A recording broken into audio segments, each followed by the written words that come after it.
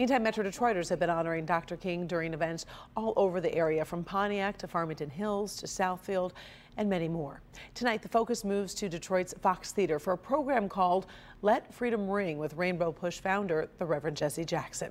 Paula Tutman joins us now live outside the theater for more on that. Paula?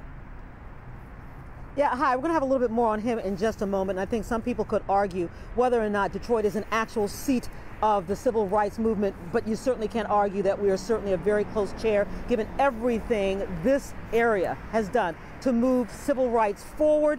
And you could really feel it in the momentum and the kinds of celebrations we saw today.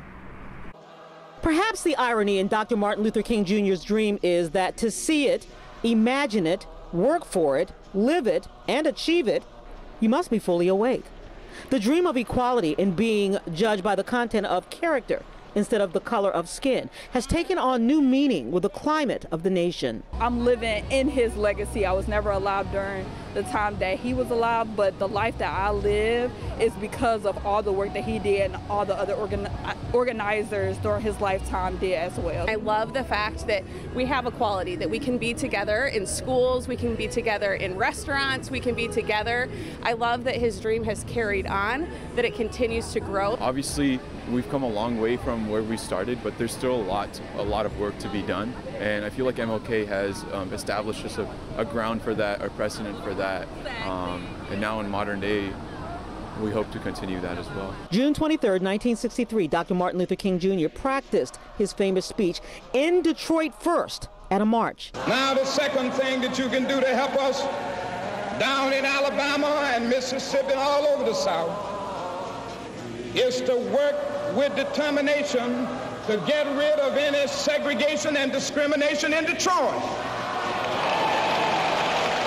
And Beverly was there. I have this picture, I pulled it out last night. It was very interesting. For her, the dream is something she still dreams for. It's hard work to be done because the people that was there that did it, they're no longer with us.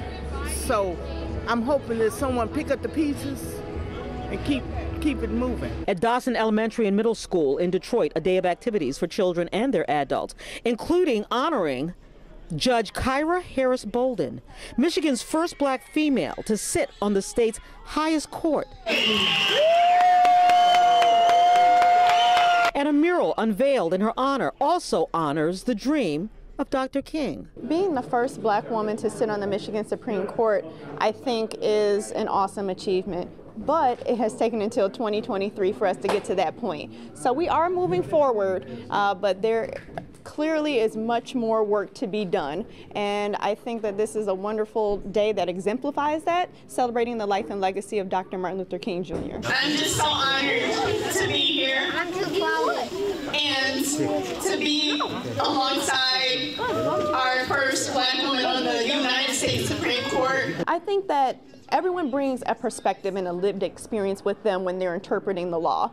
And I think that's why representation is so important. Having someone that has a similar lived experience and perception of life really makes a difference when you're interpreting the laws in the state of Michigan. Yeah, so we also mentioned earlier, Karen did, the MLK celebration at the Fox Theater. Jesse Jackson, Reverend Jesse Jackson, pardon me, is hosting it. Not in great health, everybody. Not in great shape, but still gracious enough to sit down one-on-one and talk to me about where the dream is and where it's going. But also Kem, Billboard artist, Grammy winner, musician.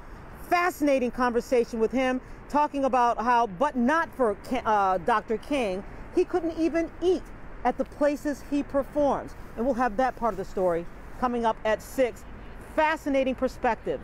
Fascinating, Karen. Look forward to those reports. Thanks so much, Paula. We do appreciate it.